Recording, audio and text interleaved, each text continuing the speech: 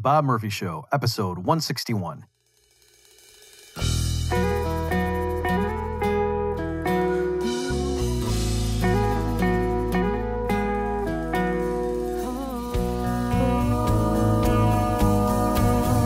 There's a tidal wave coming. What you gonna do? Get ready for another episode of The Bob Murphy Show, the podcast promoting free markets, free minds, and grateful souls. It's your source for commentary and interviews, conducted by a Christian and economist. Now here's your host, Bob Murphy.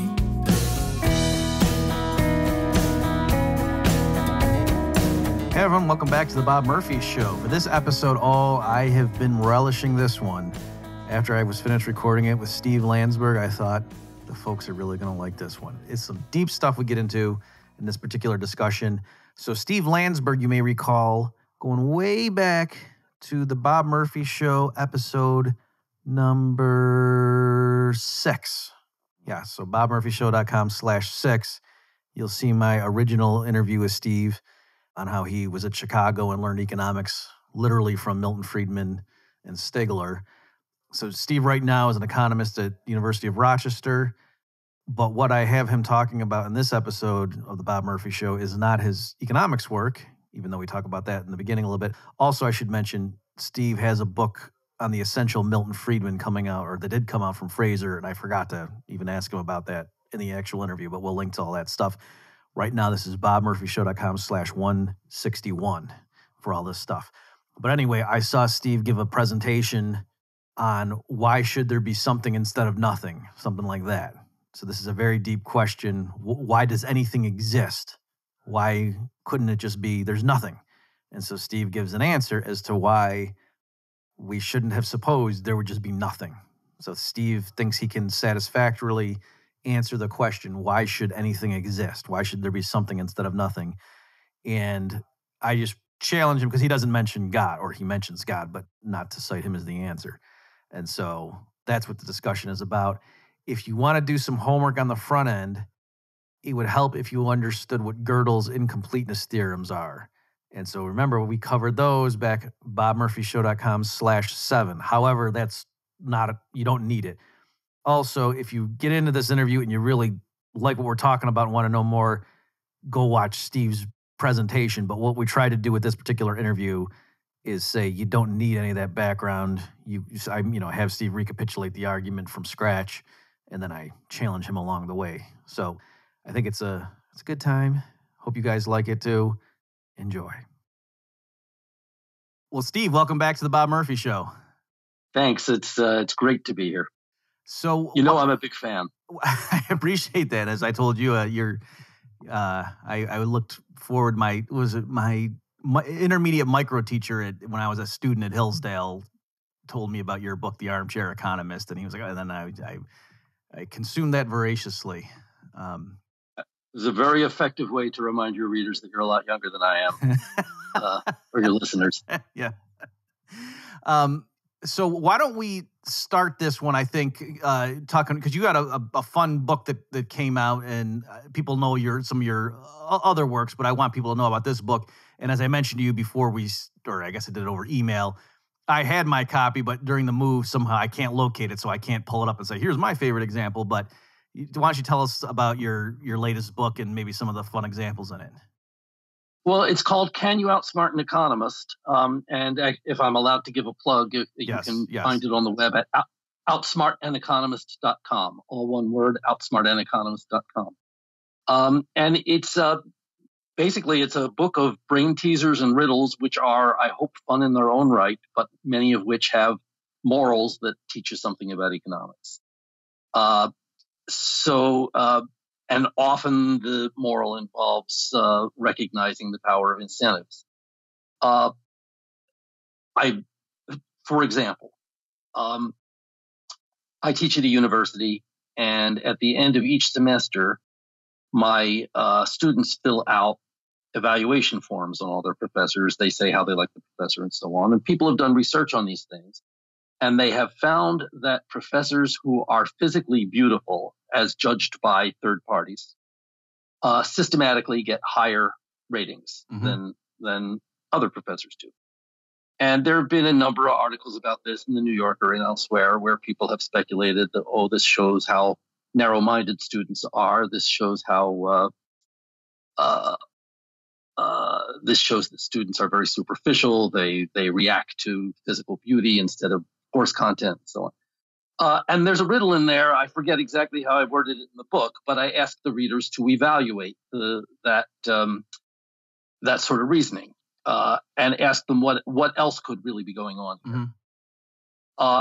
It seems to me as an economist that this is exactly what I would expect if students were completely reasonable in their evaluations and were rating the better teachers better, because I would expect the better looking teachers to be better in the classroom. And here's why.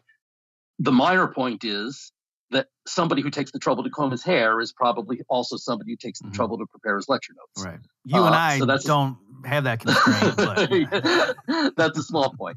But the big point is that there are a lot of professions where physical beauty is a big advantage, not just as a movie star, but also in retail, anything where you're dealing with the public, which means that physically beautiful people have a lot more job options than those of us who are more average do. The ones who choose to be teachers are giving up a lot of other good opportunities in order to teach. And on average, those are going to be people with a real passion for teaching. And on average, people with a passion for something are better at it. When you come into the classroom and you see somebody a little more average looking or below average, it's more likely that that person is there because it was the only thing available. Because the other jobs were not open. As I say in the book, if you show me a lighthouse keeper with movie star good looks, I will show you the world's greatest lighthouse keeper, because anybody who gave up a career in the movies to become a lighthouse keeper must really love lighthouse keeping. And the same thing works at the classroom level. So it's all about looking at the power of incentives, looking at the incentives people faced when they chose careers. And the puzzles in the book encourage you to think about things like that. Yeah, you reminded me when I was trying to make the point about like discrimination in the workplace, and is it right that and so of course people have in mind when they say they're against that sort of thing, what they really mean is people who have preferences different from my own. Right. And I said, an example I use, I said, when you go into an Applebee's or whatever, a chain restaurant, the person who's at the podium thing there with the menus and walks to your table usually is not really hideously ugly. Like, I've just noticed that empirically, and I think most people would know exactly what I mean, and they would be okay with that. You know what I mean? And so that can't just be random. There must be a reason that happens. Right.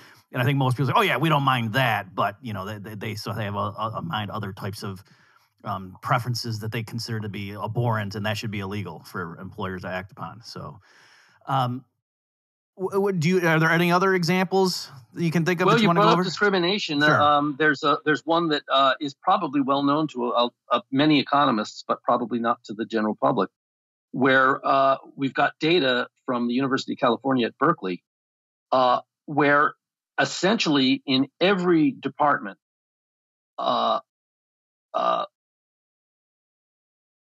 me start. Men are accepted to graduate programs at Berkeley at a much higher rate than women are. If you look at the raw data on every year, the number of men who apply, the number of women who apply, it sure looks like discrimination. You've got men applying and getting in, I forget, 60% or something, and women 40% or whatever the numbers are. So you're saying even the rate of acceptance, not just the total number accepted, but the rate of the applicant? Rate of acceptance. Yeah, okay. The rate of acceptance is much higher for men. It turns out, if you actually dig a little deeper, and there's a puzzle in the book that sort of leads you to discover this. If you dig a little deeper into the data, this is completely explained by the fact that for whatever reason, men systematically apply to the departments with the easier admission standards at Berkeley. I don't think that's true at universities in general, but it is strikingly true at Berkeley. They would get many more male applications to the departments that basically take everybody, and many more female applications to the departments that are very, very selective. A little surprising that that's true. Maybe that calls out for an explanation, but whatever it is, it completely explains the admission statistics. And This is a very interesting case because Berkeley actually was sued for discrimination based on the raw data. Mm-hmm. And the case was thrown out of court very quickly as soon as this explanation was offered because it was so clearly the right explanation. Huh. That's not what I would have guessed. So do you have, I don't know if you get into the book, I don't remember that particular one. Do you offer any theories as to why that original fact might be true? I don't, and it's difficult because we don't actually know which departments people are applying to. The only thing that is in the public data is that this number of men applied to departments that accept 90% of their applicants, and this number of men applied to departments that accept 20% of their applicants. But it does not tell us which departments those were. So I expect with a little sleuthing you can figure it out, but I haven't done that sleuthing. So I think if I wanted to try and explain this, I would start by trying to get that information. Okay, that's good. So so is the point of, just so people understand like the connection, if they've read your previous ones, this one, it seemed this is more like puzzles in general, brain teasers that does have some economic content, but the function of this book is not to like teach you economics as much as the other ones. Is that a fair statement? I think the biggest moral of the book is to look beyond the obvious. That what's obvious is not always true. And one of the most powerful tools we have for looking beyond the obvious is economic thinking. But the more general model of the book is to look, the more general message of the book is to look beyond the obvious. And when you can do that using economics, I do that. And when I can do it in other chapters using something other than economics, I do that. Okay, great. So why don't we now turn to the main event? And as I will have told people in the introduction, that the blurb I recorded. So this is not a debate. I think I've only had one formal debate on this show where I brought Stephan Kinsella in to talk about Hoppe's argumentation ethics. So here, but I do want to challenge you, so you really, in case the listener hears your claim and thinks that can't be right, I want to push you to speak on behalf of the listener. Please feel free to challenge. Yes. And I fully anticipate you may put forth some challenges that I can't answer. So okay. I'm prepared for that. Right. And I know, we know that the point of this is to get people to understand better. And so, all right. So with that in mind, I was watching, I forget what it was. My wife and I lately, we've been going down YouTube rabbit holes on things, and somebody in this one video was making this offhand reference to the fact that, some people think that the universe itself is mathematical. And then he moved on.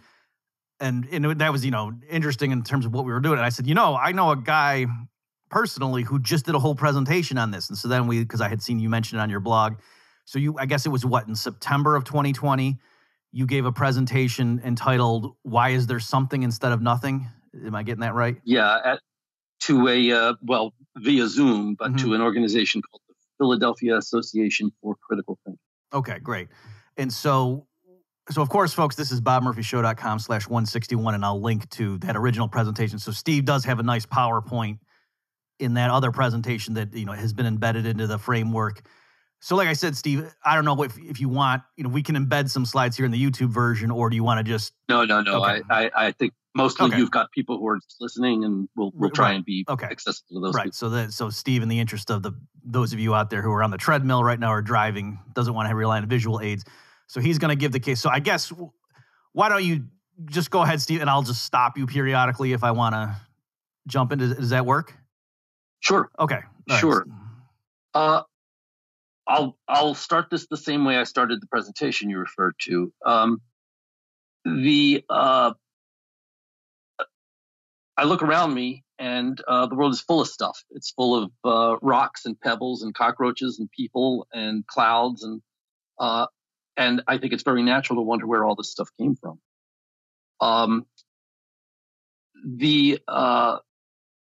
Leibniz in the 17th century asked the question, "Why is there something instead of nothing?" And that's always struck me as the most difficult and interesting question I've ever heard. Why is there something instead of nothing? Darwin made a little bit of progress on this, in that he explained to many people's satisfaction how you could get complicated forms of life once you had simple forms of life. And other people have made Darwinian sorts of arguments for how you can get simple forms of life once you have organic molecules or clay or something more simple. But and I have heard people say that this solves Leibniz's problem, but I think that's crazy. It doesn't make a dent in Leibniz's problem. The question is, why do we have clay? Why do we have organic molecules? Why do we have anything at all? And so I look around, and of course, one answer that many people have given, and I know you are a religious guy, but I don't pretend to understand all the subtleties of your thinking, so I won't necessarily attribute this to you. You might want to jump in and claim that I should attribute it to you. Many religious people say, well, the solution, and the completely satisfying solution, is that God created everything, and I don't have to explain where God came from because it is in the very nature of God's it's in the very nature of God that He has to exist. And that is an explanation you will sometimes hear from philosophers, theologians, usually, of course, religious ones.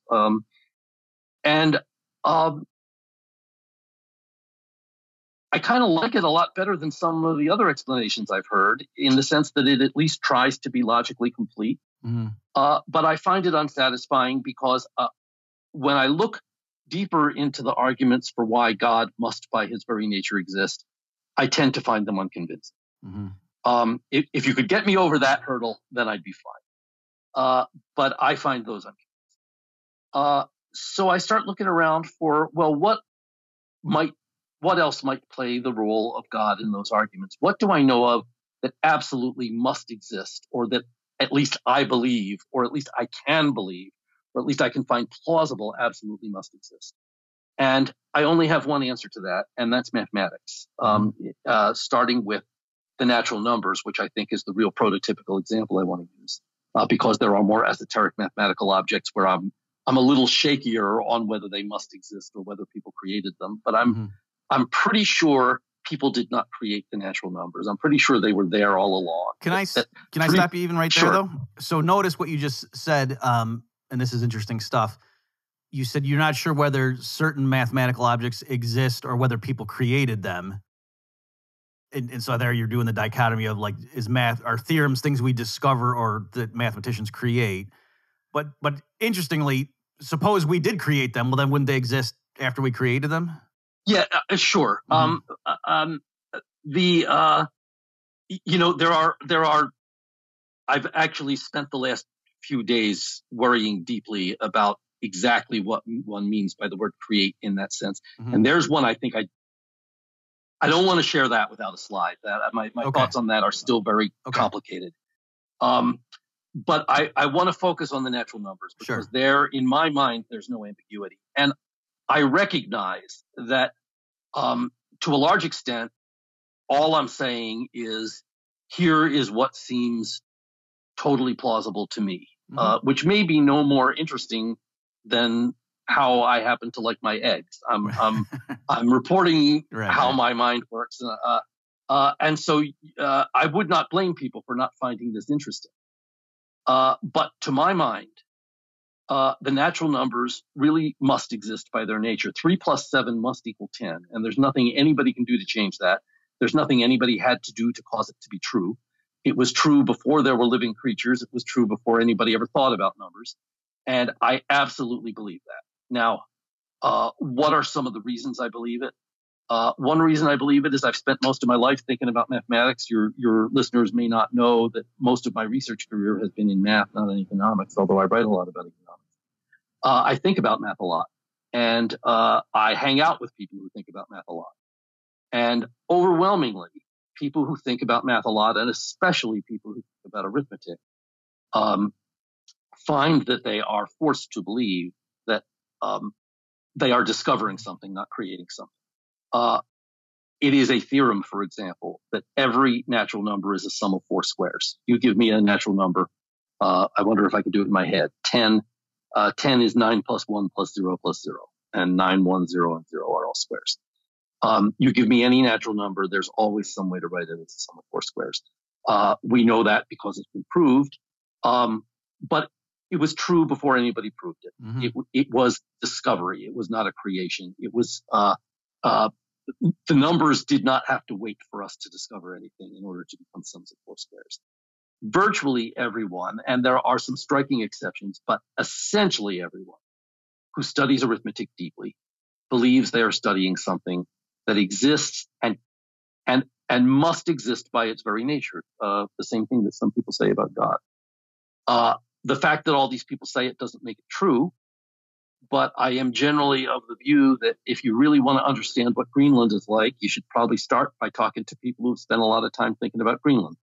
And if you want to know what mathematical objects are like, you should probably start by talking to people who have spent a lot of time thinking about those objects. So can I stop you right here for a second, Steve? Maybe it might help the listeners to know, like, where are we going with this? So can I just state, so what you're ultimately going to... Okay, sorry, go ahead. Go ahead. All right. I was about to, go ahead. So what you're going to do is say you're certain that mathematical objects exist, at least referring to the natural numbers and properties about them. Like, you not just that they happen to exist, but you can't conceive of how they couldn't exist. And then that's ultimately, like, what do we, looking around the material universe, you're going to say that ultimately is an outgrowth or an implication of facts about mathematics? I have two hurdles to get over. My first hurdle is, do mathematical objects exist? And when I say exist, I mean exist in the same sense that you and I exist. Right. Do mathematical objects exist? And then my second huge hurdle is, can I use that to explain why everything else exists? And how can I use it to explain why everything else exists? Somehow I have to explain that everything else got made out of these mathematical objects. That's a second enormous hurdle. So far, I'm just addressing the first hurdle. How do I know the mathematical objects are real? And then the second hurdle, which I'm about to get to, is how do I get from there to an explanation of how other things got to be real? I'll just finish up on the. Go ahead. Go ahead. Well, okay. So I was just going to say, so in a sense, and I mean this, like, just straightforwardly, you're sort of like, math is sort of playing for you the role of God for the typical theist. Math is playing the role of God in the typical theist argument, or I don't want to say typical because I haven't read enough theist arguments to know how typical they are. But the arguments that I typically see in any. And let me just, because you mentioned a minute ago. Playing the role of God. And you mentioned before, like, you didn't want to assume my view. So I would say, yes, of course, since I believe in God, then you say, well, why is there something instead of nothing? That's the first thing I'm going to say. The only thing is, when you said, and for the theist, maybe that's a completely satisfying argument.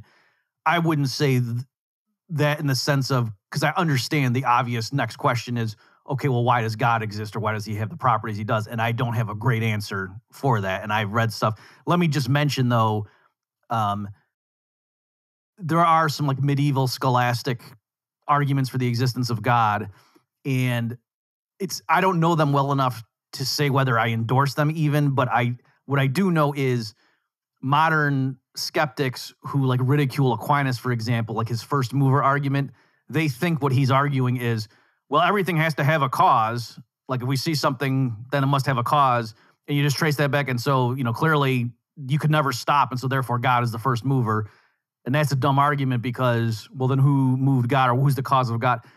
That wasn't Aquinas' argument. All right. So yes, Aquinas wasn't stupid. And I'll put Tom Woods one time spent a whole episode of his podcast walking through what Aquinas' actual argument was regarding, the first mover stuff. Again, I'm not endorsing it. I'm just, I'm absolutely willing to stipulate unambiguously that Aquinas was not stupid. Fair enough. Okay, so now people know. If I just one little quick thing too on what you're talking about here, the are you aware, Steve, that so on Twitter there have been battles lately with. Do you know who James Lindsay is? The guy who did the grievance studies hoax. There were three of them. Was Peter Boghossian, Helen Pluckrose, and James Lindsay. Oh yeah. So he's kind of a brawler on Twitter. Like, he's in real life, he's very, mild mannered and academic, but I think he's got a math PhD. But on Twitter, he's more of a brawler. And late for like the last 3 months, he's been embroiled in an argument over whether 2 + 2 can equal 5. And he's been taking, the sort of classical thing that no, 2 + 2 = 4. And it's amazing, like, even people trained in math are attacking him. I think partly just because they want to fight. and I'm only bringing this up because you said a minute ago, like it has to be 3 plus 7 equals 10. It's just so you know, like a lot of them are doing things like, oh, what if it's a different base, that kind of stuff. And then some too, like one guy wrote, okay, well, is this true? And he said, does 2.0 plus 2.00 equal 4 or something like that? Like, in other words, he was using the precision argument, so like certain engineers were saying, no, that's not true, because he was putting different numbers of digits. And you know how like they teach you can't, you can't have your answer have more precision than the inputs kind of thing. So I'm just mentioning, so obviously none of this changes the fact that 2 plus 2 equals 4 once we define what do you mean by those terms.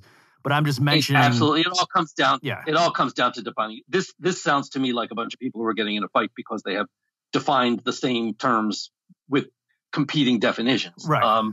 And then tracing out the implications of those definitions. That's not the level at which I think it's productive to argue. Yeah, I agree. So anyway, I'm just mentioning that it's some people would not even agree with you that 3 plus 7 necessarily equals 10. They would argue that's how weak our foundations are now, and how much, in my opinion, I'm just editorializing like the postmodernist, or for that matter, that 13 has to be prime. 13 is prime because that's the nature of the natural numbers, not because of anything that any mathematician decided. Okay, so now you're coming back to what do you mean? In what sense do mathematical objects exist? Is that what you want to now talk about? Okay. Yeah. Well, so let's get on to, I think, what I said was my second biggest hurdle here.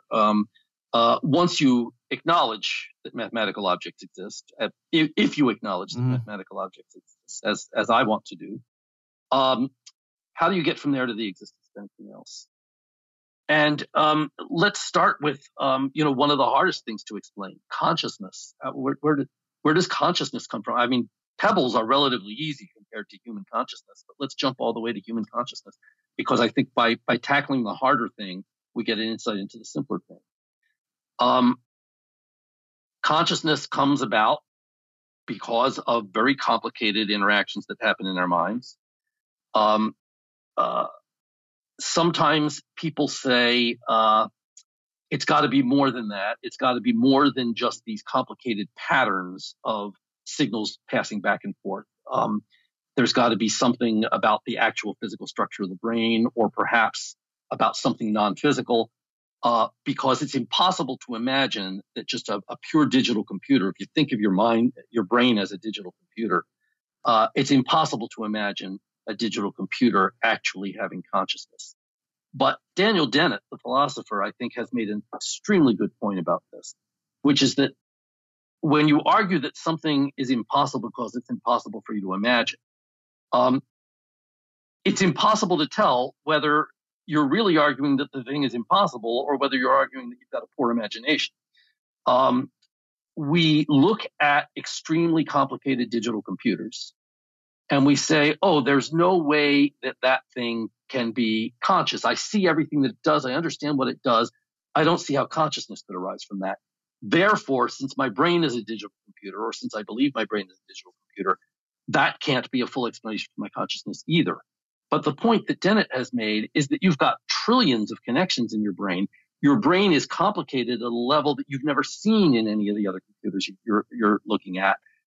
Therefore, your brain might quite plausibly be able to do things that the unfathomably simpler computers that you're familiar with can't do. That entirely new types of behavior come out when you multiply the level of complexity by trillions and trillions and trillions. And this is something I've read a lot of literature on this, and I am reasonably well convinced that you can give a convincing account of consciousness, which is entirely physical and entirely computational, and entirely comes from the passing of signals back and forth in an unbelievably complex and interconnected, essentially, computer, which is your brain. I know that there are some people and some philosophers who have found that unconvincing, but I think my sense is that among the philosophers who have thought about it, and the neuroscientists and the philosophically inclined neuroscientists, a great majority find this at least plausible. And I, who am less qualified to have an opinion than some of these guys, I find it pretty plausible too. And that leads one to start thinking that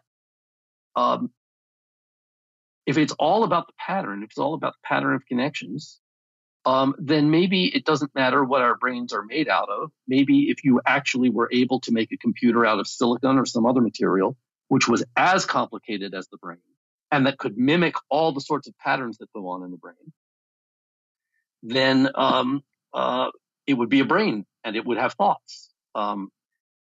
And then you start asking, well, what are the various materials I could make this thing out of? And you say, well, if I made it out of silicon, if I made it out of carbon, if I made it out of some other material, would it have the same thoughts? Would it function the same way? And if you've really come to believe that it's all about the pattern, you begin to find that pretty plausible. And then when you start to say, okay, the hardware doesn't matter. All that matters is the software. That's basically what I've said. Mm-hmm. It doesn't matter what hardware we run it on. It's just the software. Well, the next step in that sort of thinking is, if it's all about the software and the hardware doesn't matter at all, maybe we don't even need the hardware. Maybe we just need the software. Maybe the pattern itself exists on its own and has thoughts. Mm-hmm. And well, what could that mean? Well, what are patterns? Patterns are mathematical objects. Patterns are mathematical structures. So I believe that mathematical structures exist, have real existence, can be studied, can be discovered. If mathematical objects have existence, then complicated patterns have existence, because complicated patterns are mathematical objects. If complicated patterns exist, then the pattern inside your brain exists. The pattern of your thoughts exists. And if it exists as a purely mathematical object, it doesn't need hardware to run on. It's real and it exists. So that's kind of a striking thought.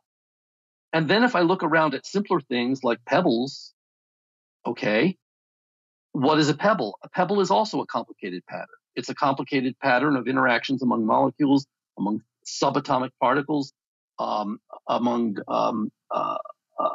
we have to talk in a minute about what subatomic particles really are. But every physical object and every mental object, like every mental object, is ultimately defined by the underlying pattern. And so I, after contemplating this for a long time, came to find it at least plausible that all there is the patterns, and that we don't have to explain anything beyond that. Now, it looks to us like pebbles are not just a mathematical pattern, but we already know not to trust the way things look to us, because we all agree that pebbles are made out of atoms. They don't look like they're made out of atoms, but they are. The fact that they don't look like it doesn't mean they aren't. What are atoms? Atoms are made of subatomic particles. They're made out of quarks and they're made out of electrons. Pebbles don't look like they're made out of quarks or electrons. What are electrons? What are quarks? They are disturbances in quantum fields. Well, a pebble certainly doesn't look like it's made entirely out of disturbances in quantum fields. I don't even know what a quantum field would look like. But the physicists tell us this. The physicists are pretty much completely on board with a pebble is any physical object, is a pattern of disturbances in quantum field. A pattern, that's a mathematical thing. What's a quantum field? Ask the physicists. They will give you a purely mathematical description. A quantum field is, and they will start describing it in purely mathematical terms.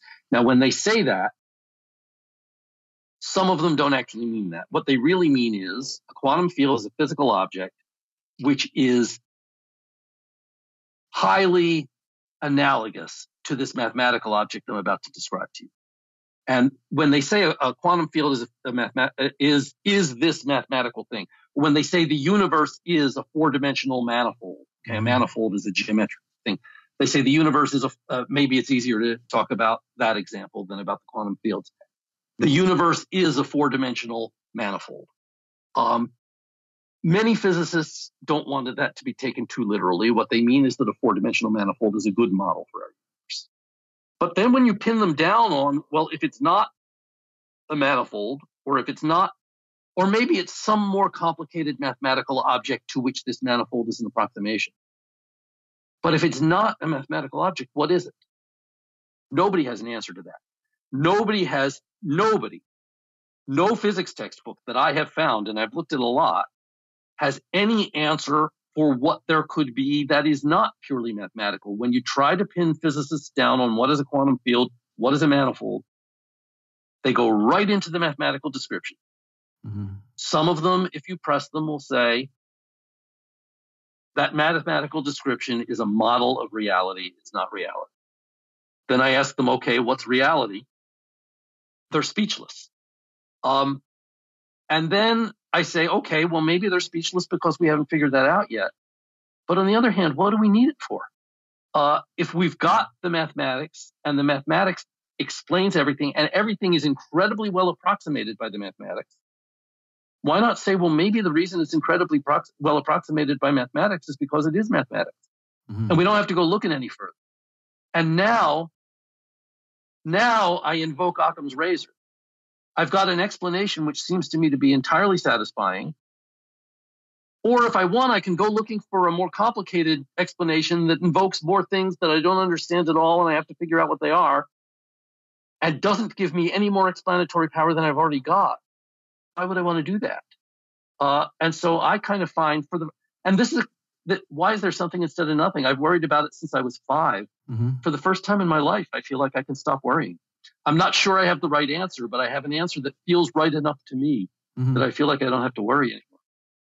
Okay, great. So that is the argument, in a decent level of complexity or sophistication and detail. So now I would like to, circle back and go over those two prongs more deeply.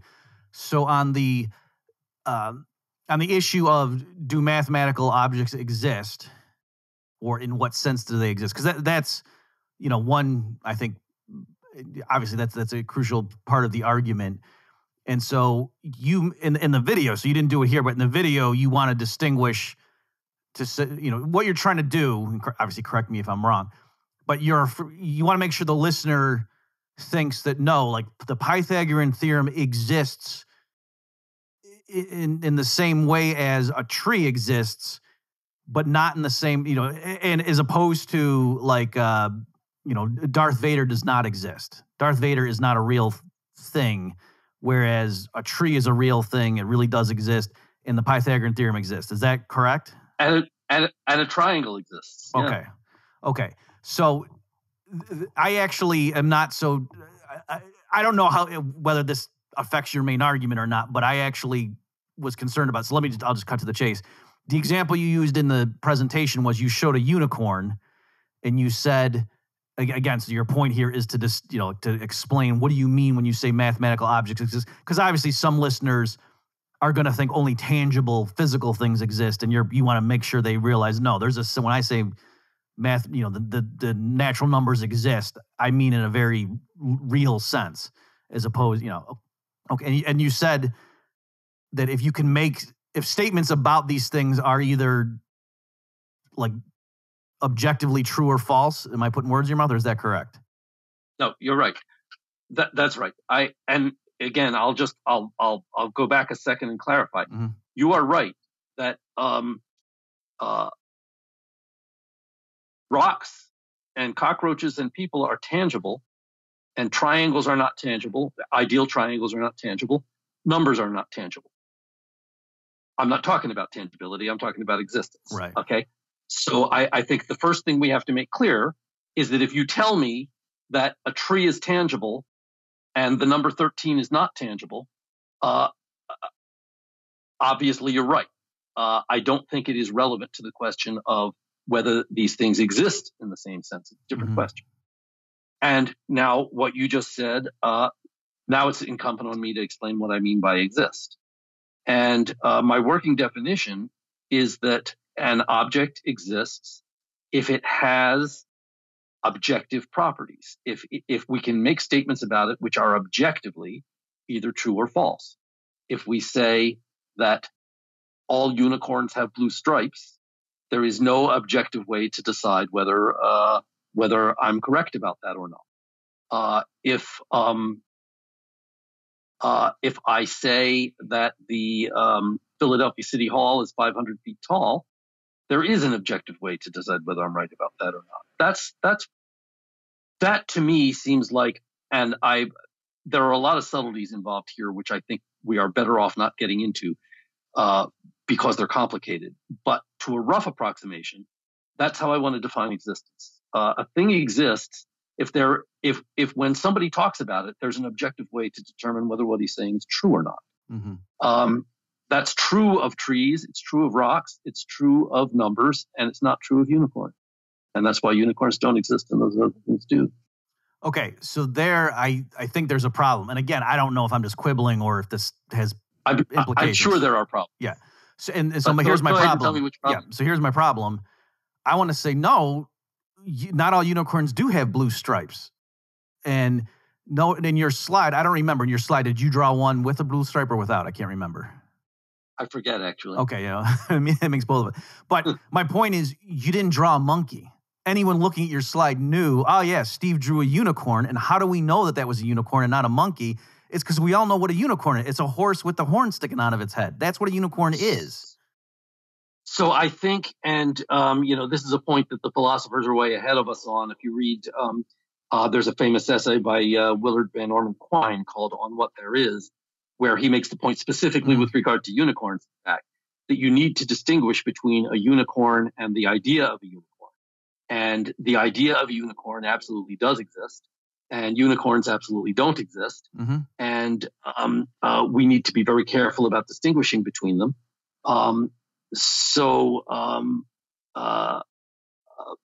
We are able to recognize the idea of a unicorn. I think we can all say that the idea of a unicorn includes a single horn, and that's objectively true. But to say that actual unicorns have horns is to ask the question, or to assert that actual unicorns have horns is to raise the question, is our idea of a unicorn accurate? Is it an accurate description of unicorns? Does our idea of a unicorn fit with the way unicorns really are? And there, I think we have no objective way of attacking that because we don't have any unicorns to inspect. And I think that goes to the heart of why unicorns don't exist. But could I say, how do we know that the ideal triangle has 180 internal degrees? Because we have no ideal triangles to inspect. And then I don't see how we wouldn't have a similar, doesn't an ideal unicorn exist the same way an ideal triangle does? And we know more about the triangle because we've studied it more and people have posited more things about it. Triangles are, an ideal triangle is a triangle. An ideal unicorn is not a unicorn. Triangles are ideal by their nature. I think with unicorns, we want to distinguish between the ideal unicorn and the physical unicorn. Physical is a good word here. Triangles are not physical. Nobody has ever claimed that they are physical. So we have triangles, which are non-physical. We have the idea of a unicorn, which is not physical. We have possibly unicorns, which are physical. It is in the nature of a unicorn to be physical. So if there are unicorns, you ought to be able to pick one up. You ought to be able to look at it. You ought to be able to inspect it to see if it has a horn. If there are triangles, you should not be able to do those things because triangles are not physical. You're not supposed to be able to pick them up. You're not supposed to be able to look at them with your eyes. You can inspect them with other tools. You can inspect them with reason. You can inspect them with mathematical insight. Mathematical insight is a sense, I have always claimed, in the same sense that vision is a sense. It's a sense that we use to learn about non-physical objects, just as we use vision to learn about physical objects. I'm going to say that again, and I'm going to say it again because I want to make sure I believe it as I say it. Because I agree that I'm on slightly shaky ground here. There are subtleties here that I'm still working out. But I think I do want to repeat this, and I think I want to at least tentatively stand by it.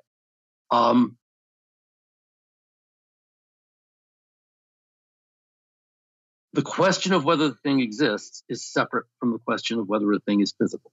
Mm-hmm. Some things are physical. Some physical things are tangible. Some aren't. Some things exist without being physical. Unicorns, by definition, are physical. To say that unicorns have blue stripes, if they exist, we ought to be able to settle that with our vision and our other five senses. We can't because they don't exist. And that's not a proof that they don't exist, but it's an explanation of what I mean when I say they don't exist. Triangles, I don't expect to be able to look at them with my eyes. I expect to be able to look at them with my mathematical insight. And I do look at them with my mathematical insight and combined with reason, and I discovered that they do have 180 degrees. I'm able to confirm that objective property of triangles, and that goes to why I say triangles exist. Right. So, and I'm glad you went down that bit, because partly why I pushed that was, I think most people, I mean, virtually everybody except perhaps a philosopher, if you said, do unicorns exist? Are they real? Would say no, they're imaginary things, they don't actually exist. And then if you said why, I think they would mean because they're not physical things, and so then you're right. And so then you'd say, so just like an ideal triangle doesn't actually, because you'd say, oh, right, we have the idea of this platonic triangle, but it's not a real thing. It's not.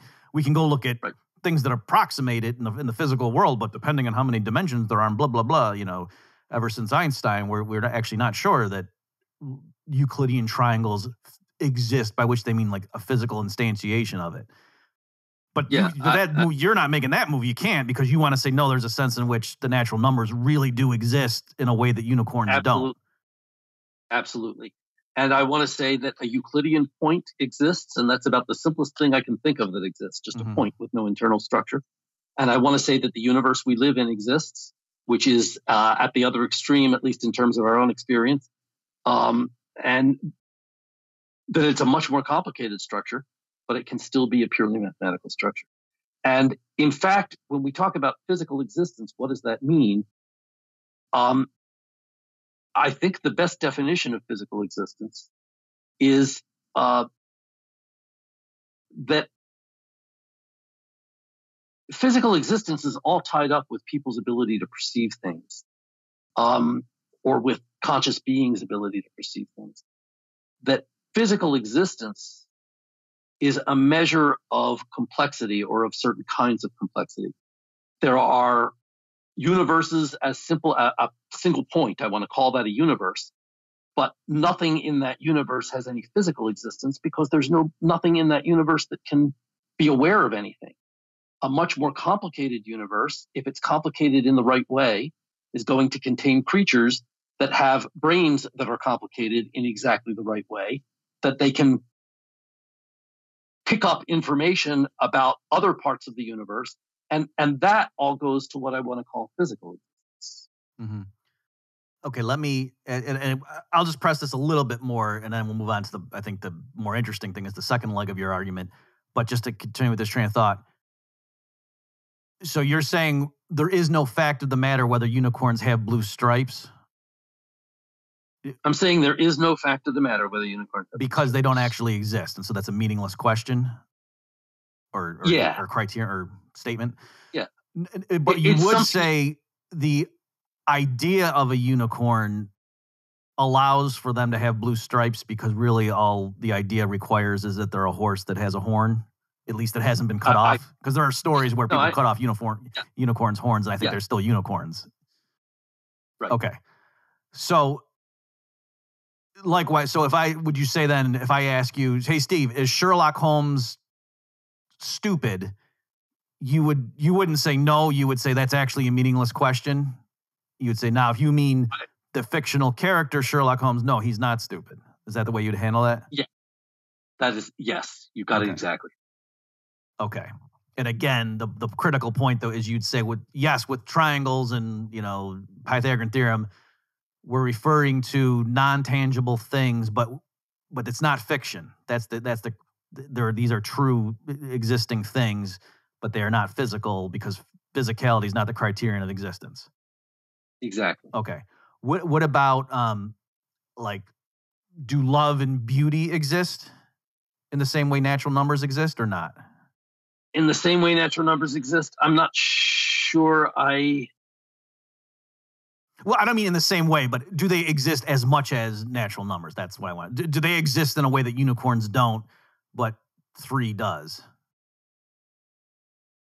I think that's going to depend very much on the exact details of how I make precise the existence criterion that you just so well summarized. And actually, I've spent the last week working on that. I've spent the last week trying to come up with a more precise description of what I mean by all the stuff that you just summarized. And I'm not there yet. And I think the answer to your question is going to have to wait till I get there. Okay. And last, I'll say one thing on this, and then obviously you can respond if you want. So what my concern is I think what's special about mathematics is it's the most rigorous and precise area of human thought or enterprise or discovery. I'm happy using that term because I agree with you. Mathematicians discover things, they don't invent them. But I do think it's also like, a literature professor could say like, oh, we dive into the texts and we find themes in Shakespeare.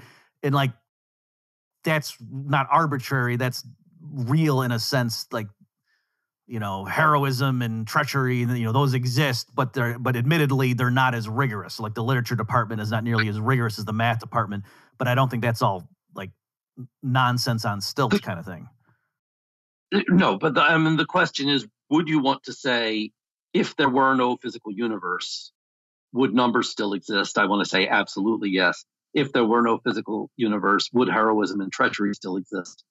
I'm not sure my thinking is clear enough yet to answer that question. Okay. And I guess I would say yes, because God existed before he created the physical universe, and they would have existed as, concepts he would be familiar with or something like that. Okay. And I might or might not be on board with that after I've thought a little more. All right. Okay. All right. So then we'll put that stuff aside. Let's see. Right. Okay. Then the tricky one now is, okay. And again, I was actually going the other way. I wasn't quibbling with you that do integers or natural numbers exist. I was saying, I think there's a sense in which Harry Potter exists, and I can make sure, Harry Potter has a scar on his face. That's objectively true, that kind of stuff, or at least after, Voldemort attacked him. Okay, so then, again, why don't you, if you want to recapitulate, so someone's like, all right, Steve, so yeah, I get the natural numbers exist, but just from that, like, isn't there a sense in which, let me put it this way, it's not the case that all logically consistent laws of physics are true. It seems like a very small subset of them happen to be true, at least as far as we can tell. And so happen to be true in the universe we inhabit. Right. I mean, I'm going to say that a Euclidean point is a universe. It's an incredibly boring universe, but it's a universe. There are a great many different mathematical structures that deserve to be called universes, and if they exist mathematically, then I want to say I don't want to draw any distinction between exist mathematically and exist. If they exist mathematically, then they exist. Some of those universes are very, very complicated and contain very complicated creatures with the ability to think about themselves and to think about the things around them. Some of them don't. We happen to live in one of them.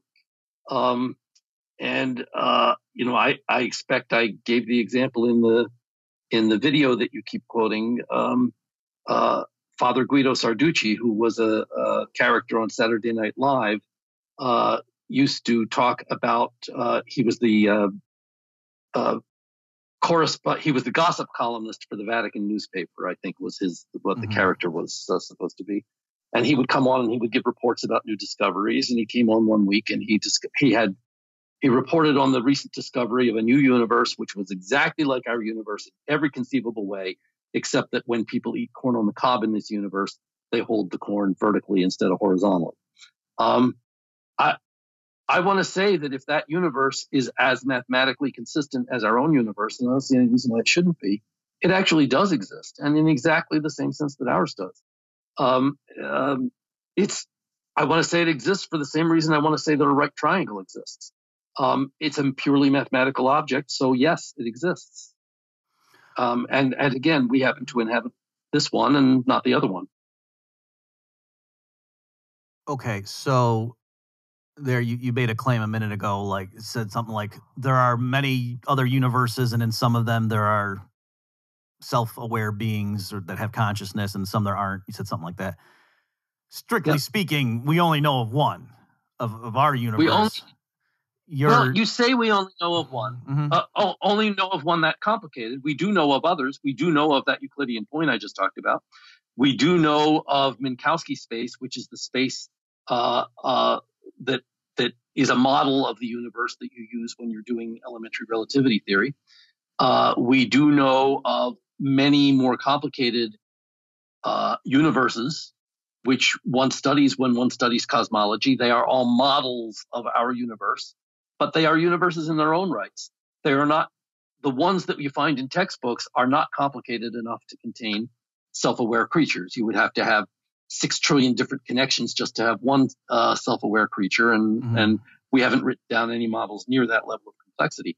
But the physics textbooks are full of models of our universe, which is to say simpler universes that have some characteristics in common with our own, and sometimes very much not in common with our own.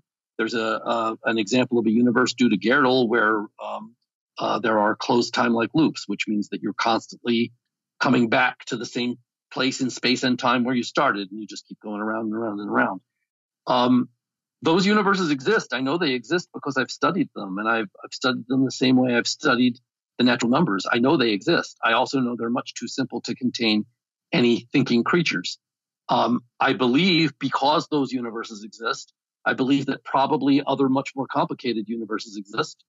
And because I believe that thinking creatures arise completely from complexity, I believe they probably contain complex thinking creatures. But of course, I don't expect to ever have any deep insight into them. I don't, because they're too complicated for me. I don't expect to be able to figure out by pure reason what they're like.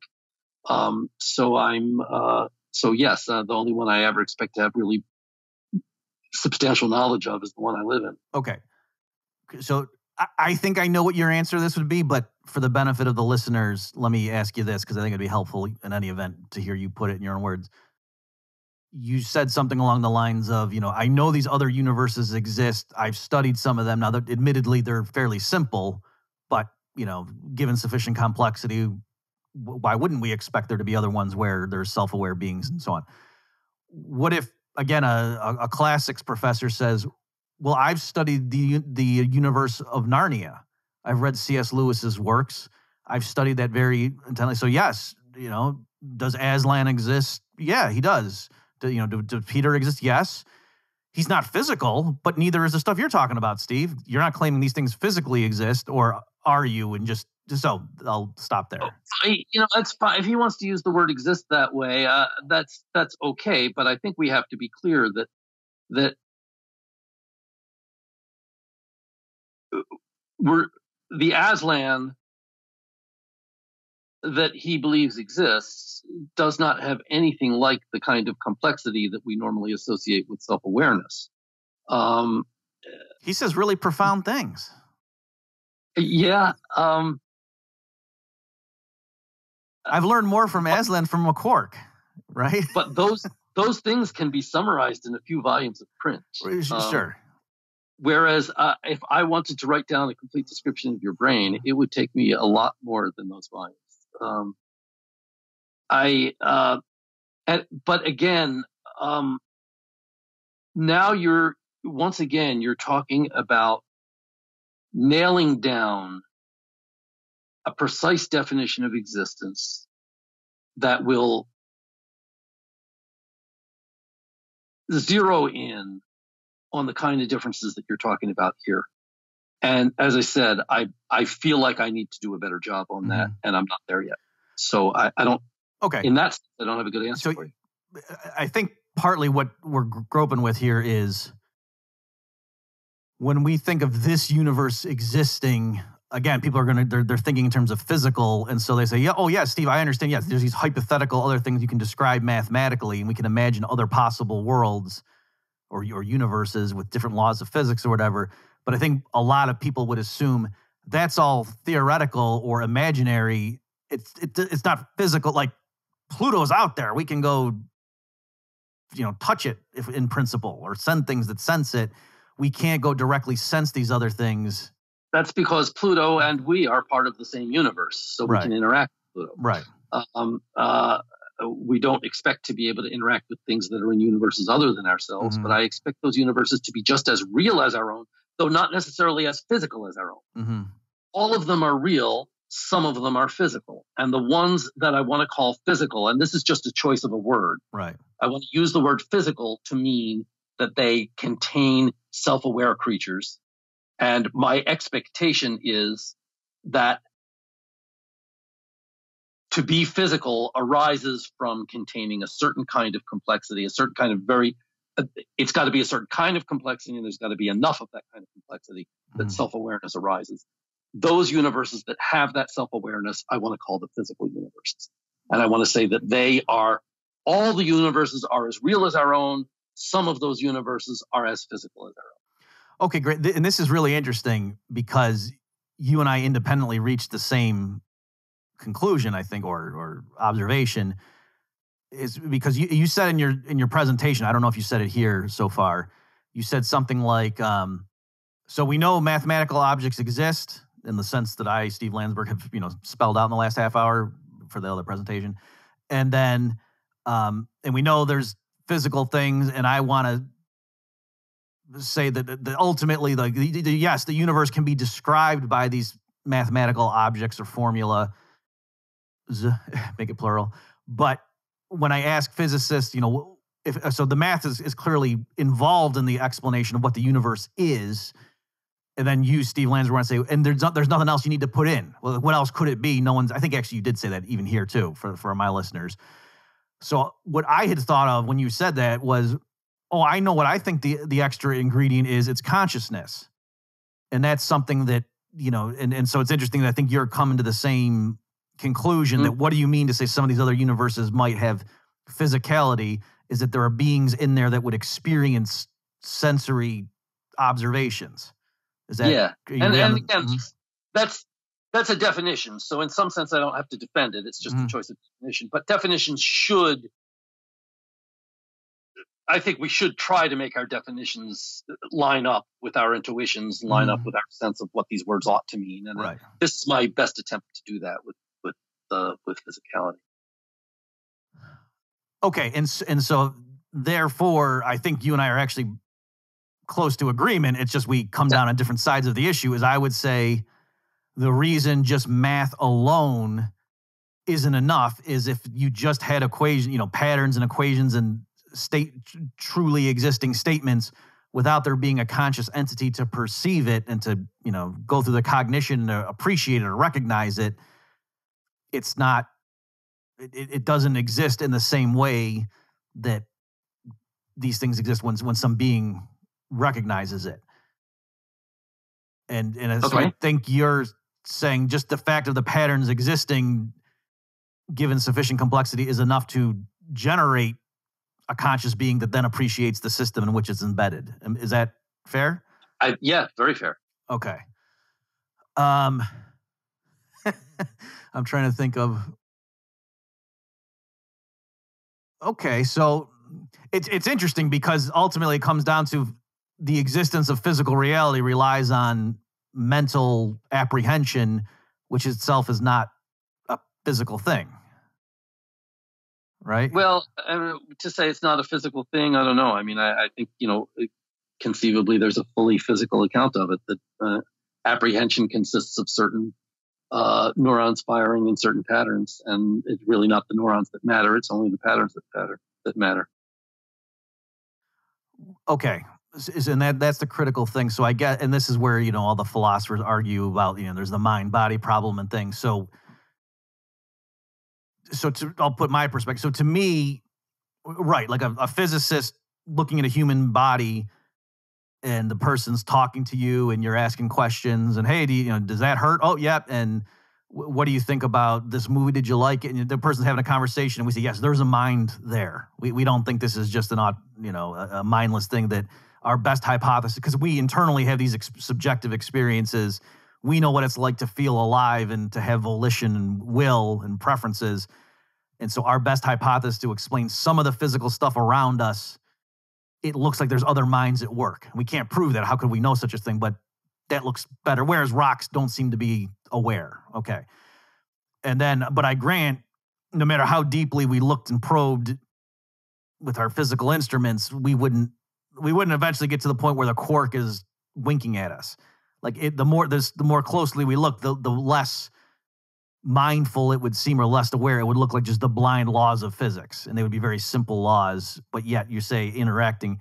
So to me, I would say, right, that shows the genius of a creative God at work. It's like the ghost in the machine, that he's so elegant. It's sort of like Shakespeare, like if he tells a great story in iambic pentameter, that's more impressive than if he doesn't follow the rules of, you know what I'm saying? That it's more impressive, like if it's with a few simple rules to describe how physical things, the material world works, yet it gives rise to this outcome that's amazing. And there's heartbreak and there's war and there's beauty and, sacrifice and all these amazing things. And yet if you look at any component of it and grab it, you can't see how is this information getting into the system? This is amazing. All right. So I think we're both looking at it and you're just saying, no, it's in there by its nature. Yeah. It seems to me to be entirely analogous to the fact that it's pretty easy to describe what the natural numbers are. And our 3-year-olds learn what they are. Our 3-year-olds learn to walk up down the stairs and say 1, 2, 3, 4, 5. But embedded in the natural numbers, we do know is complexity at a level that I think far exceeds the complexity of Shakespeare and the complexity of all human experience. The pattern of the primes is complex, certainly beyond the ability of any human being so far ever to have fully penetrated it. There are countless questions about the exact distribution of primes that are still wide open, and despite hundreds and hundreds of brilliant people working on them. The complexity, and the more you study arithmetic, the more stunned you are by the incredible complexity that's there, and that it all comes from a system which at one level seems very simple and easy to describe. 1, 2, 3, 4, 5, and there's always another one. It is an amazing thing that complexity arises so much out of simplicity. But again, that happens in mathematics. And once you observe that it happens in mathematics, then to me, it's no longer so surprising that it happens anywhere else. Right. Okay. Maybe if I could try another way to again, come back to this issue of why consciousness and subjective experience or observation seems to be so critical. Before, when you were talking about, the way physicists describe the universe and its operation is clearly mathematical. So I think if you ask like Isaac Newton, are your laws of gravitation the same thing as the objects moving around? He would say, well, no, Jupiter's out there. It's a thing. It exists physically. And my laws, this equation I'm writing down, just explains its motion. And it ultimately, I think if you pushed him, he would say, well, yeah, what I'm saying is if you point the telescope at this point in the sky and look through it, you're going to see it. So he's really just relating, predictions about sensory data if we behave in a certain way.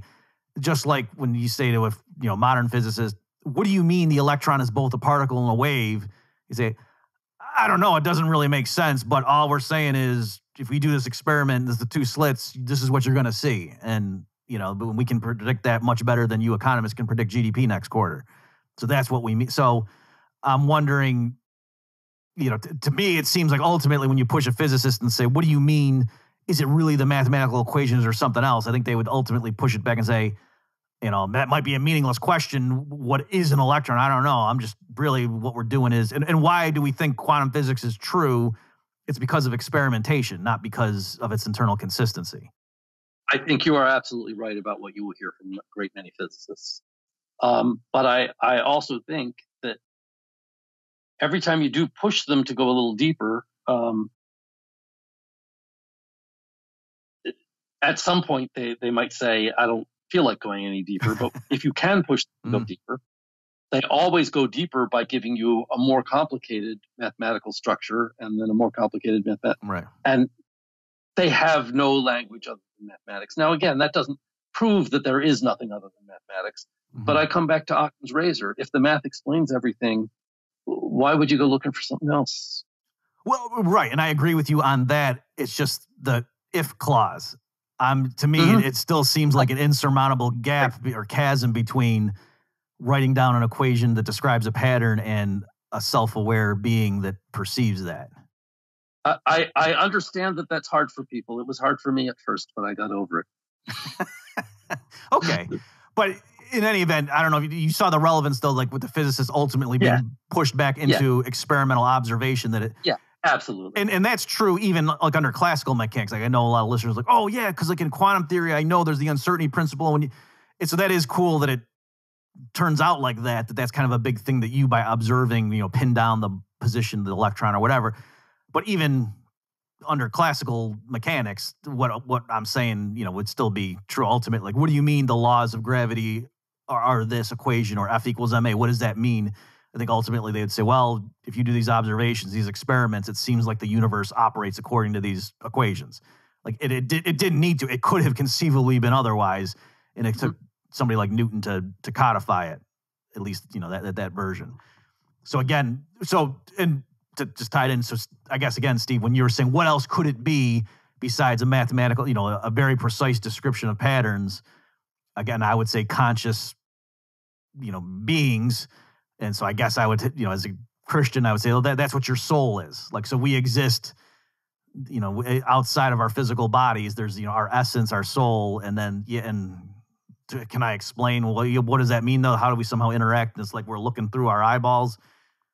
No, I don't have a great explanation of that. That's probably one of the hardest philosophical problems. But to me, that anyway. So I'm guess my concern is to just say, well, with sufficient complexity, the system becomes self-aware. I don't know what else you could do. Like, and when I was an atheist, that's what I believed too. But let me put it this way: doesn't Dennett say something like consciousness is a user illusion? I'm not sure whether he uses that phrase, but I'm not sure whether he uses that phrase. Okay. But I think you've got the right. Okay, I think like in terms of evolution, I'm almost certainly I read some evolutionary theorists say that, and I think it was him and his consciousness explained, where he's saying, like there is somebody else. Okay. There is a book, not Dennett, called The User Illusion. Okay. So maybe he referenced it or something. But in any event, the idea being that, the amoeba was not conscious, and they get more and more complicated. And then the idea was like evolutionarily, there was an advantage. Like in other words, people started talking to themselves first before they started talking to each other. Like we can all see why communicating with each other would make sense and allow you to conquer the forces of nature better. But to even just talk inside your head conferred an advantage, and so creatures evolved. So anyway, Gene Callahan actually pointed out, and he said, well, just at its base, to say there's a user illusion and that's what consciousness is, presumes the user in a circle. Like, who's the user that's being fooled? You know what I mean? It's sort of like the homunculus thing where you're just pushing it back. So in any event, in other words, it's like, oh, you're not really conscious. You're just all these distributed cells and neural networks and blah, blah, blah. But it's as if you feel like you're conscious, and it's like, well, wait a minute, who's the you? So I'm not saying that blows it up, but no, but it's absolutely the right question to ask. I agree with that. Okay. All right. Well, do you want to say anything else? Because I did want to ask you one thing about the Hydra argument, just because that was blowing my mind. But do you want to say anything about? No, I think we've covered it. Okay. All right. We've solved the deep, or at least we've summarized the state of human knowledge on this topic. Okay. So certainly, I think we have settled the fact that between the two of us, one of us has everything right. So we're not yet sure which, but I think we've settled the fact that there are only you must choose. The listener must choose, right? Okay. So if you can recapitulate the thing you mentioned, so you're talking to the listeners in your presentation about, axioms. You said, now, is this just word games that, oh yeah, you can come up with axioms about math, but it's not like we're referring to a real thing that's objectively existing. It's just our games of stating definitions and things. And then you went into, Gödel's incompleteness theorem and so on, and you had this thing about the Hydra. And so can you just take the story from there? Because that was, anyway, do you know what I'm talking about? The Hydra game is quite wonderful. And I think this is one where a visual aid would help a lot. And readers who are really interested, listeners who are really interested might want to go look at the video and see the PowerPoint slides. But this is a game between Hercules and the Hydra. The Hydra, as you know, was a many-headed creature. And Hercules would cut off a head, and another head would grow back. This is a version of that story where not just one head grows back, but an enormous number of other heads grow back, according to a certain pattern, which again is a little hard to describe without a slide. But the Hydra had heads and heads growing out of heads and heads growing out of heads. And every time Hercules cuts off a head, the Hydra basically goes back along the branch that head was on, goes back a couple steps along that branch, recreates that branch and all the heads that come out of it and all the heads that come out of those heads, recreates one copy of that after Hercules' first move. Then he cuts off a head, and the Hydra does the same thing, going back and recreating a branch, but recreates it twice. And on the third move, Hercules chops off one head, and the Hydra recreates an entire branch of heads 3 times. Hercules' goal is to cut the Hydra down to nothing, which it looks clear. And if you look at the pictures, and if you start drawing some pictures of your own, it looks clear he can never do. But it turns out that there are 3 remarkable theorems here. Can I stop you, Steve? Just, again, without the visual aid, it's tricky, but I just want to make sure the listener gets it. So it's the picture, it looks like a tree of life kind of thing. Like it starts out with a single node at the bottom of the screen, and then, 2 branches, and then 2 nodes, and then they just keep branching off like that. And in any given move, all Hercules can do is go to the final, like the outer ring, like the end points. And cut off one single head. And then when he does that, the Hydra creates possibly many heads, but more than one to replace it. So it's like the classical story from mythology, but way worse from Hercules' point of view. Right. There's only one case where the Hydra can't reproduce, and that is the Hydra is required. If Hercules cuts off a head, the Hydra goes back to the head before that, and then to the head before that, and then reproduces everything growing out of there. If the Hydra can't go back 2 steps, then it's got to sort of sacrifice its turn. So if there's only 1 step back that the Hydra can go, it loses a turn. But that's if you look at the picture, it looks like the Hydra should basically never get stuck in that position. It turns out, though, first, quite remarkably, if Hercules is smart, he can win this game. If he prunes heads in the right order, he can do things in such a way that he starts forcing the Hydra to lose some turns, and then forces it to lose more and forces it to lose more, and eventually he's able to beat it. It's amazing. If you play with this game a little, it is amazing that even the smartest Hercules in the world could ever beat the Hydra, but that's true. Then the second surprise is that even the stupidest Hercules in the world can beat the Hydra. If you just chop heads randomly, or even worse than randomly, if you chop them as stupidly as possible, you will still eventually win. Although you will win after, I don't have the number in front of me, it's something like on average 10 to the 200,000 moves. By contrast, there have been 10 to the 17 seconds since the universe was created. So this is an enormous number, but it turns out that even if Hercules is maximally stupid, he will win on average after that number of moves. And that's equivalent, Steve, to saying, because to say the Hydra win, like there's never a termination point. So for the Hydra to win just means the game could go on in arbitrarily long. The Hydra can't.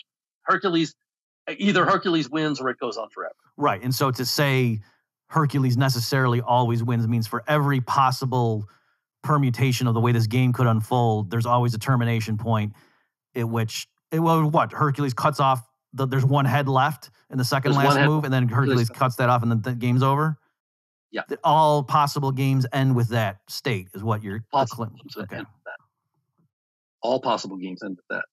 And this is, of course, ultimately really a statement about arithmetic. We phrased it in terms of Hercules and Hydras, but you can rephrase it all in terms of as an arithmetic problem.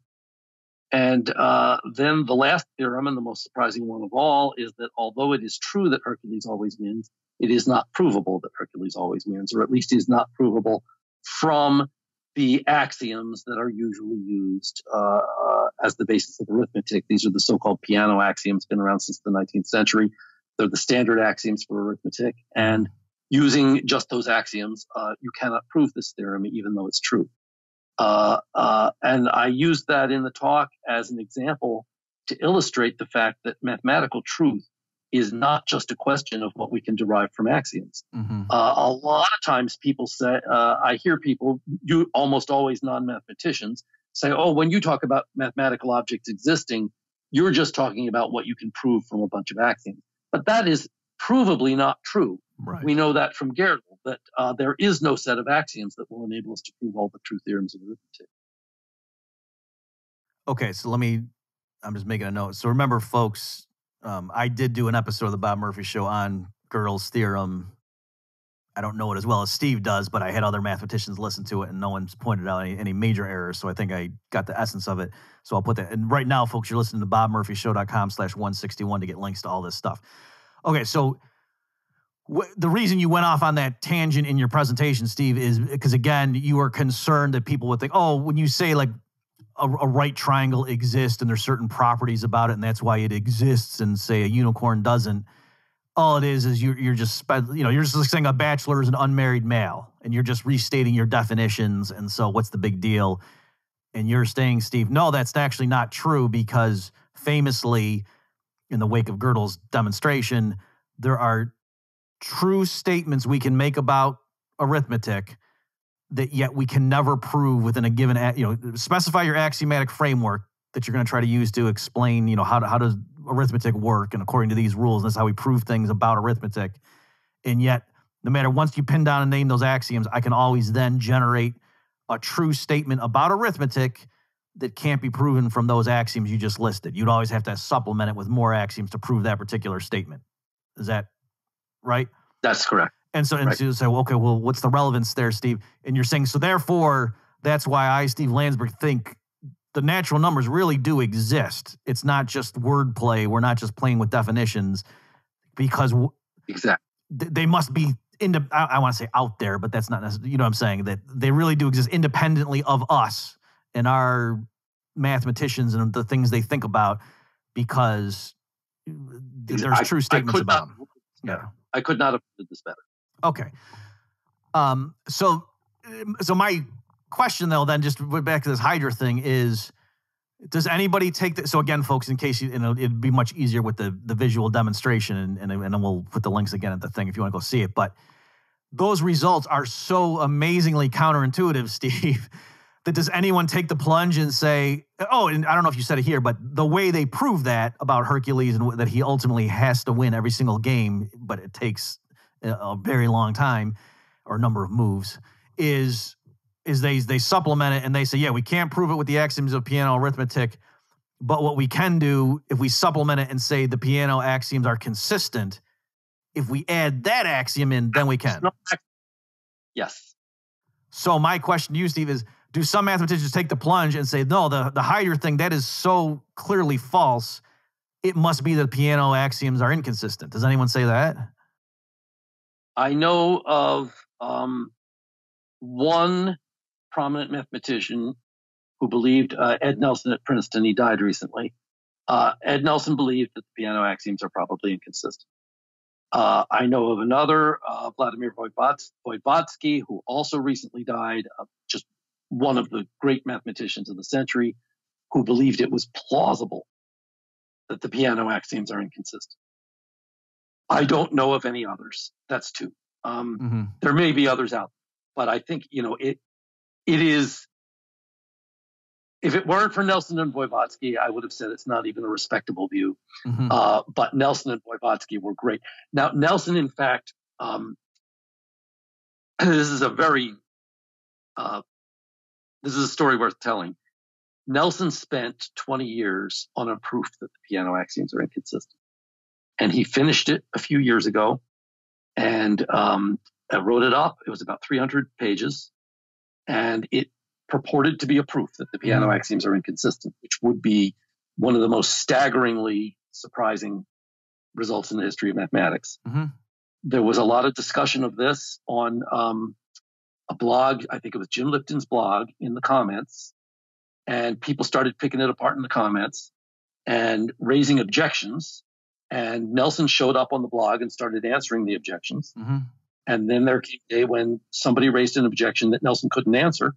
And the next day, Nelson had a comment there saying, "You're right, I was wrong." Wow. I withdraw. And it's all played out on a blog in real time where you could watch it. It was really exciting. Oh, man. That's like, I don't want to screw up the anecdote. What was it with the, was it Bertrand Russell that wrote the letter about the Barber of Seville to, who was the guy he wrote the letter to saying there's a problem with your axiomatic framework? To Frege. Right. And like basically this whole thing the guys was building. And Frege immediately said, "You're right. My life's work is wrong." Now, do you know, like, for the guy you're talking about who was acknowledging the blogger, Frege, do you know, like, were they crushed or were they just like, "Oh, wow, now I know more and this is amazing"? Frege went ahead and published with an appendix saying there seems to be a huge problem here and I don't know how to deal with it. And I think, there's a good chance that this entire book is worthless. I'm not sure he used that exact word, but right. He didn't use that exact word because he was writing in German, but I'm not sure whether he used but he said something very close to that. Nelson, I don't know what Nelson's response was. He died shortly thereafter. It killed him. I don't know whether that's true or not.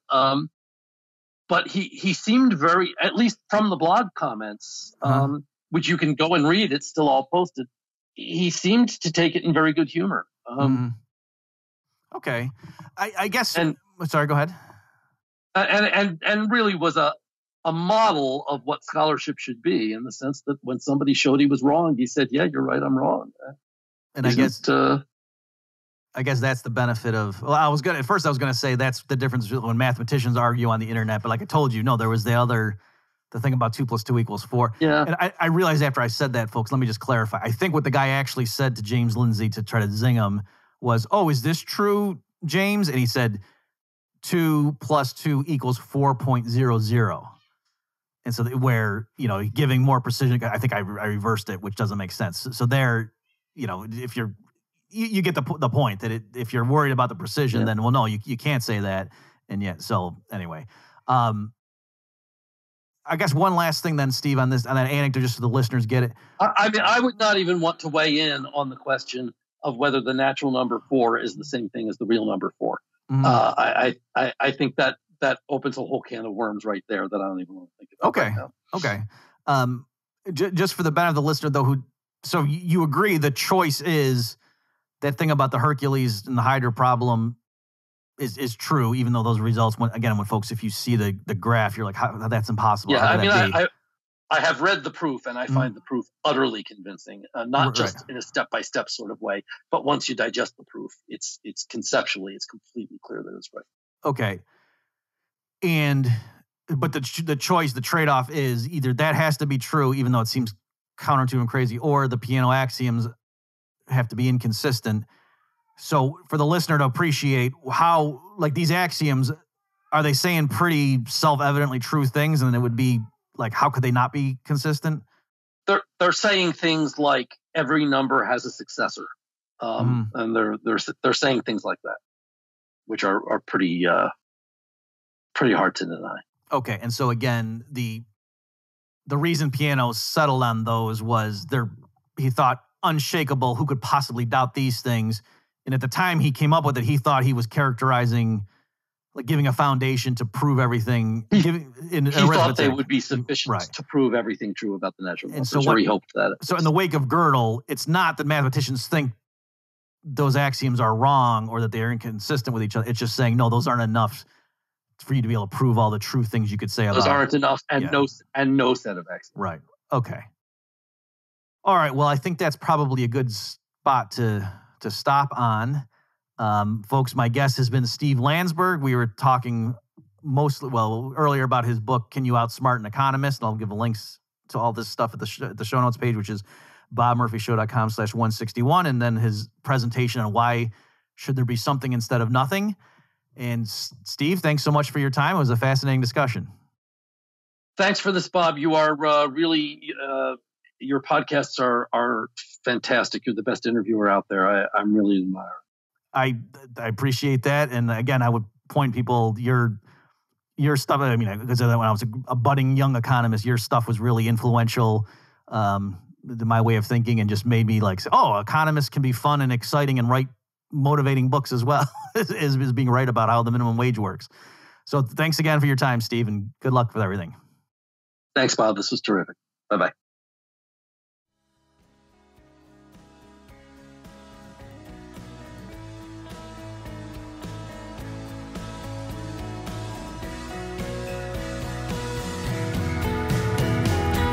You've just experienced another episode of The Bob Murphy Show, the podcast promoting free markets, free minds, and grateful souls.